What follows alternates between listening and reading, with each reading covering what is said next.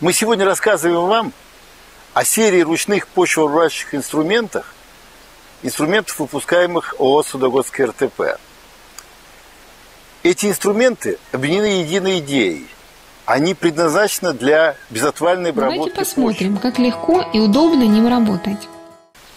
Я работаю сейчас плоскорезом Фокина, который наше предприятие выпускает уже более 15 лет. Работать можно носочком, плашмя и вот пяточкой. Вот показываю носочком. Вот плашмя. А вот пяточка, если очень сильно сложная. Можно косить траву и сгребать ее как граблями. Можно глубоко рыхлить необработанную почву и подготавливать лунки или борозды на грядках. Можно рыхлить междурядья, полоть бурьян и окучивать растения. И все это не наклоняясь и не напрягая ни спину, ни руки.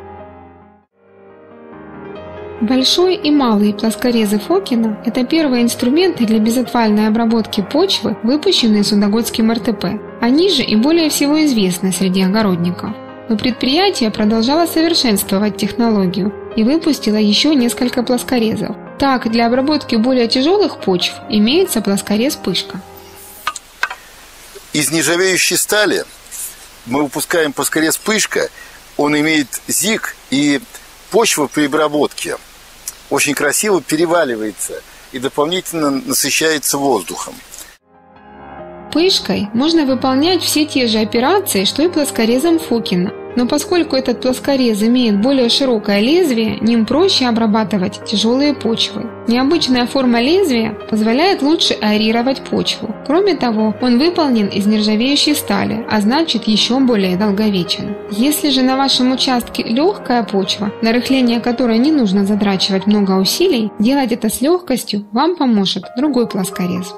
Плоскорез «Гидро» имеет другой изгиб, он несколько по-другому обрабатывает почву и особенно эффективно на почвах легких этот плоскорез, и окучивать тоже им удобно.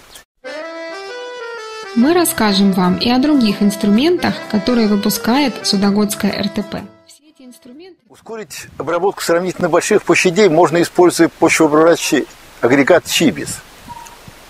При работе вдвоем обработка нескольких соток почвы действительно не составит труда. Я бы даже сказал, доставит удовольствие. Что же такое почвообрабатывающий агрегат «Чибис»?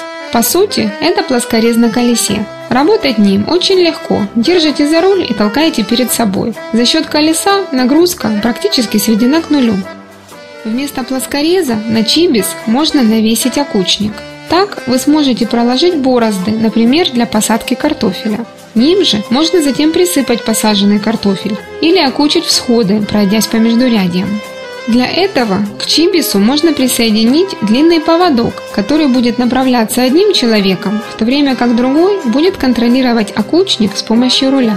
Благодаря «Чибису» с окучником долгая и трудоемкая работа по посадке и окучиванию картофеля займет в несколько раз меньше времени и потребует минимум усилий. Этот необычный инструмент называют по-разному: и трансформер, и картофелекопалка. Правильное его название – трансформер БВГК. БВГК обозначает барана, вилы, грабли, картофелекопалка. Как понятно из названия, это многоцелевой инструмент. Меняя положение планки и угол наклона, вы можете трансформировать его в то орудие, которое вам нужно в данный момент. Его можно использовать как барану или грабли. Ним можно рыхлить почву, как китменем, копать землю или переносить компост, как обычными вилами. А еще ним очень легко выбрать урожай картофеля или других корнеплодов.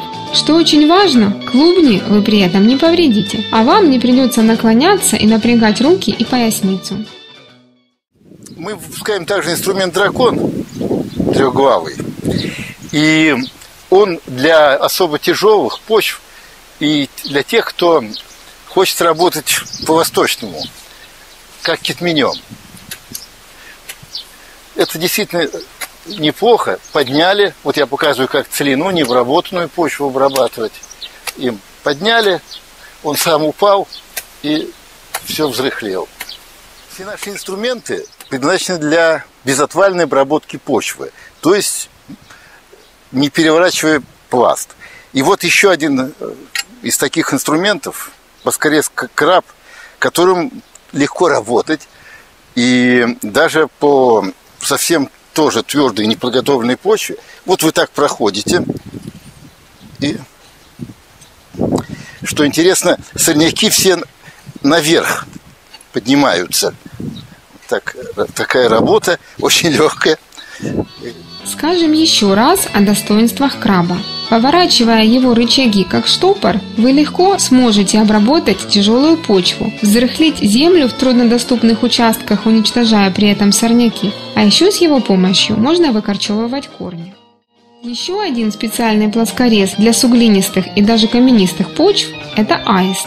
Он несколько отличается по форме от других плоскорезов, но именно его жесткая конструкция делает его незаменимым для глубокой обработки тяжелых почв. Дачный участок – это не только грядки, это еще и ограда и коммуникации. Любой, кто пытался хоть однажды сам поставить забор или выкопать траншею, знает, как это нелегко. Судогодское РТП изготовило помощника и на этот случай. Это инструмент, мы его назвали термит. Он тоже, его можно найти в журналах 80-х годов. Значит, но его никогда никто не выпускал и не выпускает. Так вот, мы решили, что он поможет садоводам и огородникам. Во-первых, очень тяжелую каменистую почву можно просто вот так подрыхлить. Судогодское РТП выпускает также малые инструменты. Малый плоскорез Фокина, плоскорез лепесток, малый стриж и клубневую лопатку. Все эти инструменты имеют малую, на длину вытянутой руки, ручку. Они незаменимы при работе в теплице для прополки между рядами подросших растений и на высоких грядках. Вот плоскорезы нам нужны для того, чтобы обрабатывать почву, не нагибаясь. Но есть работы, есть инструменты, когда нужно все-таки наклониться и даже встать на колено. Поэтому очень удобно использовать для этой цели наколенники. Допустим, нам надо убрать урожай, морковь, лук, чеснок. Вот для этого лучше использовать клубневую лопатку. Тогда, когда мы их аккуратно вместе с волосками, с прикорневыми, с системой удалим, они будут лучше храниться. Но ее можно использовать также и как корнеудалитель. Для этого мы обкапываем корень, и потом удаляем. Удаляем со всеми волосками длинный корень. Судогодское РТП выпускает и другие инструменты, которые помогают садоводу-огороднику превратить свою работу на участке в удовольствие и сэкономить время. Мы помним, как наши родители делали кустодержатели. Мы решили облегчить это дело, изготовить вместо ковушков вот такие металлические ковушки заостренные.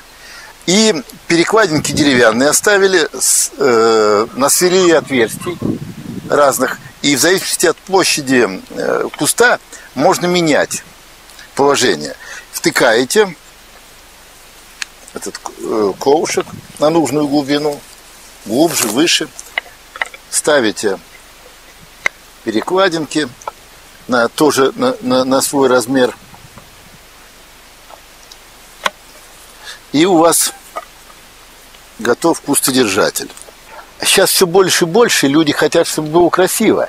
Но бордюр – это не только красота, формирование клумбы, но и защита от переползания одних растений на другую часть территории. Например, газонного это растение на клумбу и обратно. Многим растениям свойственно сильно разрастаться. Это и высокорослые помидоры, и виноград, и плетущиеся розы. Чтобы куст держал форму или оплетал отведенную ему опору, растение необходимо подвязывать.